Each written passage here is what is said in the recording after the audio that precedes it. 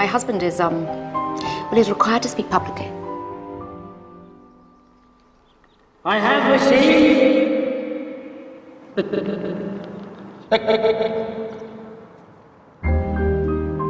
Perhaps he should change jobs. And what of my husband with a king?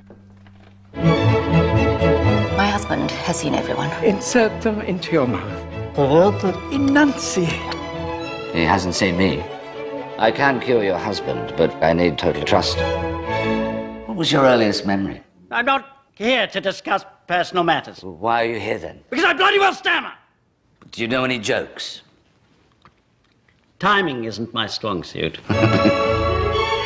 Your methods were unorthodox and controversial. Up comes your Royal Highness. It's actually quite good fun. Yes. Art thou afeard? It's your peculiar. I take that as a compliment. War with Germany will come, and we will need a king whom we can all stand behind. He's afraid of his own shadow. The nation believes that when I speak for them. But I can't speak. You could do it. You needn't be governed by fear. It'll be like mad King George the Stammerer. Get up, you can't sit there, get up! Why not? It's a chair. That is St. Edward's chair. People have carved their names on Listen it. to me! Listen to me! Why should I waste my time listening to you? Because I have a voice! Yes, you do.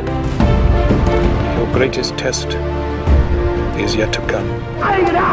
What's he say? I don't know, but he seems to be saying it rather well. Your first wartime speech. Broadcast to the nation and the world. This great time of crisis. However this turns out, I don't know how to thank you. Bertie, you're the bravest man I know. I intend to be a very good queen, to a very great king. Forget everything else and just say it to me.